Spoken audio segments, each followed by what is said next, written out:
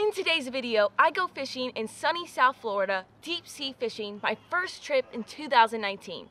Make sure you stay tuned toward the end of the video because we're gonna have a beer together. I'm gonna show you how to fillet this mutton snapper, and I'm gonna explain to you what that really weird thing is coming out of his mouth.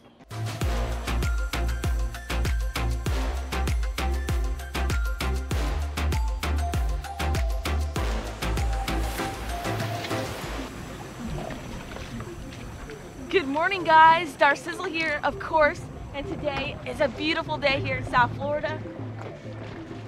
Getting ready to start fishing. I'm fishing with Team Control Chaos today, and I'm fishing with a bunch of fans from Louisiana down here visiting. Today, our target species is sailfish. Forgot to mention we're also deep sea fishing today, and I have not been offshore in quite a while. So it's nice to break it in for the new year and see what we can catch today. Just getting my goggle eye rigged up here and sent out, and we're gonna see what we can catch. We're gonna start bump trolling, get 4 lines out, 2 down on weights, 2 on the flats. We're gonna see what happens. Hey, Darcy, I got a line around my leg.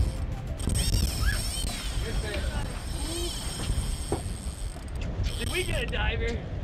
There you go. Just medium. Yeah, that's a good little one. That's going for the dinner table. Perfect. Perfect. Ow! I bet that hurt. Tried some bump trolling, that didn't work. We've switched up techniques, and we've now been drifting, and we have a kite out on the other side of the boat that Captain James is working with 3 lines on the surface, and I dropped the bottom rod on one side. The conditions have really got nasty out here. It's pretty bumpy, pretty windy. Sorry for the wind, guys, but I'm hooked up. Fish is pulling some drag. Just gotta hold on and hope this fish stays glued. Comes to the boat, it's not over yet.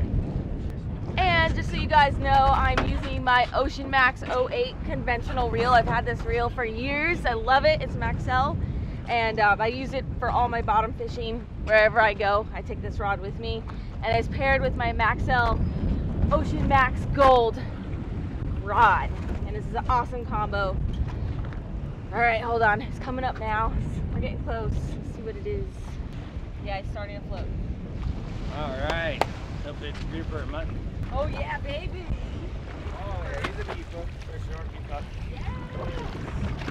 Did it! That is a nice one. Check that out. Look, he's got a shrimp in his mouth. Oh yeah, look at that. Damn, that just swiped it, Scotty. Look at that, guys. Beautiful fish. That is a solid mutton for this area. They get a lot bigger, but this guy, you're probably wondering, what the heck is that thing sticking out of his mouth? And because he was so deep in the water column, when they come up fast, their stomach basically expands and it comes out their mouth. So that's what you're looking at right there, what that weird thing is. A lot of people ask me and they don't know.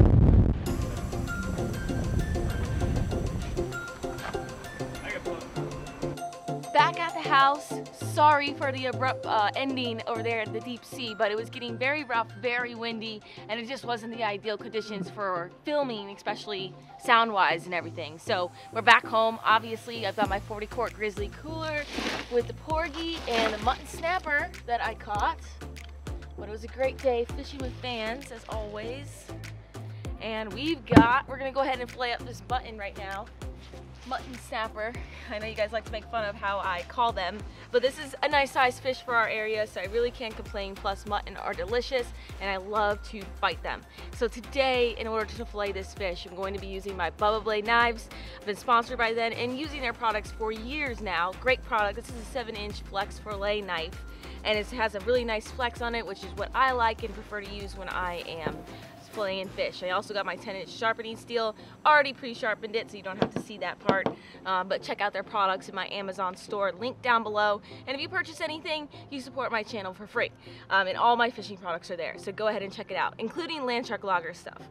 Okay, so we've got the mutton in front of me here, and we're gonna go ahead and just make a first initial cut right behind his gill plate here, really nice and close so we can get as much meat as possible. Like that. And I know a lot of you guys are gonna have questions about this fish and the way he came up and when we were fishing and when I caught him, because he had this big old thing sticking out of his mouth and it's actually somewhat still there. I don't know if you can see that sticking out of his mouth a little bit, but the fish kind of shook and he popped it with his teeth, so that's why it has shrunk back down into his mouth, but it's still right there. So I know a lot of you guys probably don't know what that is, and like I said, offshore, and you can see I'm just cutting along the backbone here. But because I caught him so deep and I reeled him up really fast to the surface, he was not equalized properly. So when the fish reaches a certain depth, or when he comes up in the water column, their insides basically start to expand because he was brought up at such a high rate of speed. And so that's what happened to this guy, and his air bladder actually became very bloated, I guess you could say, and came out of his mouth. So that was that big old thing that you saw sticking out of his mouth earlier. And the bigger the fish, the bigger that bladder becomes. So it's just something that happens due to the nature of where they live in such deep waters, and versus catching like a sailfish or a dolphin on the surface, that's not going to happen to them. So now that we're gonna get this fillet off, a nice sharp knife really gets the job done easy. You can see I'm not missing any meat. I also like to keep the cavity intact. I don't want any of those fish organs and guts and stuff on my meat. There we go. There's one side of the fillet right there. So let's just get this other side off here, and then we're gonna check out his stomach. And if you guys watch my videos, you know that I love to check out their stomachs and see what they've been eating, because it's kind of like a fish dissection a little bit. All right, we're almost done here. I'm gonna fillet off this other beautiful fillet. And I do have the porgy in my cooler too that I caught, but I'm not gonna fillet him at this time for you guys. But if you want me to fillet a porgy in a future video, please let me know. All right, here we go. There's the other side. So we got 2 mutton fillets, and I will go ahead and skin the mutton in just a second. But like I said, I want to inspect the stomach. And also along with the fish, when he came up, right on the corner of his lip was a mantis shrimp. And mantis shrimp are really cool. They're actually not even a shrimp, but they are anywhere between 2 and 5 inches long. Where's this guy's stomach? Looks like it's been empty. Huh. Okay.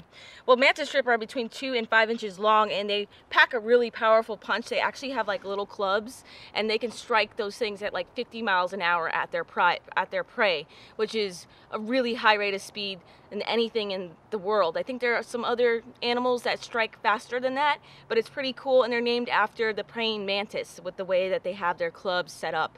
But there's like 400 species of mantis shrimp, so it's pretty cool to find that this guy had ate one of those guys down at the bottom right before he ate my bait. And I wanted to see if there was more mantis shrimp in here, but it just looks like his belly is totally empty. This was a really hungry fish. So unfortunately, there's nothing cool to see inside of this guy today. But that is how you fillet a mutton snapper. And I'm just gonna go ahead and skin one side real quick. Get that done with the same knife. And this is where my flex comes in. Just flex it at a 45-degree angle and slide it right down the fish. And I know you can eat these guys whole if you want to, but we prefer to fillet mutton snapper. And then this, all the carcass and the parts are going to be saved for a stone crab trap bait. I bet the stone crabs can't resist a yummy mutton. Let me get that little piece of pin bone out. And this is ready to eat. So we're gonna go ahead and take this inside and have a fresh mutton snapper dinner for us tonight. I'm super excited. Got my land shark logger, can't forget that. But thank you guys for watching this video. I hope you enjoyed it. I hope you learned a couple things. Remember, I have a bunch of how-to fillet videos on a variety of different species of fish, and that playlist is going to be listed down below. You can also just search it on my YouTube channel. But thank you guys so much for watching. We love you guys, and until our next adventure, follow your dream and keep on catching.